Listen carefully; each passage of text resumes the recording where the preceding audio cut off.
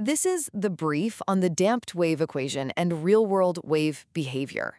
So, ever wonder why the perfect waves you see in physics models don't quite match what happens in real life? It's all about energy loss. We're going to look at how mathematical models describe these perfect, idealized waves, and then how they adjust to accurately show what really goes on. Okay, first up, you've got the undamped wave. Think of this as your perfect physics textbook scenario. It's a standing wave that just oscillates forever, keeping the same height, the same amplitude. Because it's in a system that magically conserves all its energy. No friction, no drag, nothing. Second, we introduce the damped wave equation. And this is the game changer. It adds a crucial piece to the puzzle, a damping term. You can kind of think of this as a resistance force, a built-in brake that accounts for the wave losing energy to its surroundings, like the air. And finally, what does this actually look like?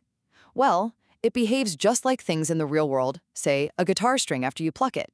Because of that damping term, you can see the wave's amplitudes start to shrink. The whole oscillating shape gets smaller and smaller until the system just stops. It comes to rest.